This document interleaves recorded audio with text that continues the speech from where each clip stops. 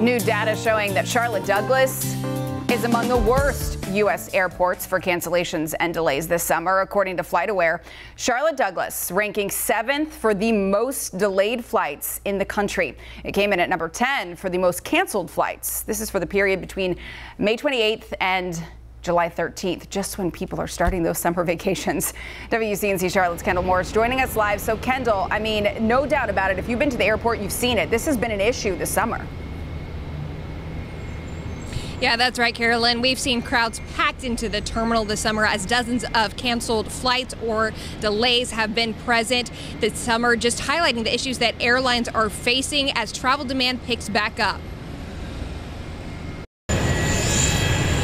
Charlotte Douglas soaring into the top 10 for the most delayed and canceled flights this summer, according to FlightAware. We're seeing consumers head to the airports in droves, and all that capacity is really straining the travel system, especially the airlines. Allianz Partners USA's Vacation Confidence Index predicts this summer will be the busiest year for travel in the history of the survey, with Americans planning to spend nearly $200 billion. One, there's tremendous pent-up demand.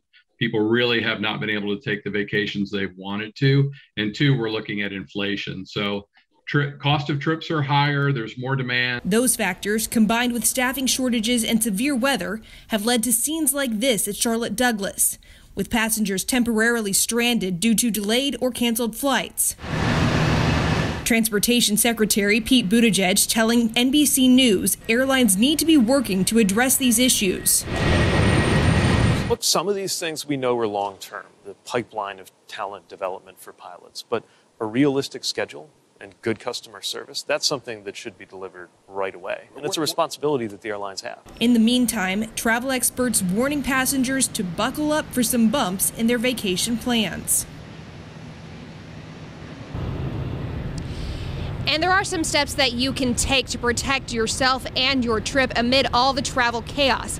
What travel experts recommend coming up at 5:30. Live at Charlotte Douglas International Airport, Kendall Morris, WCNC Charlotte.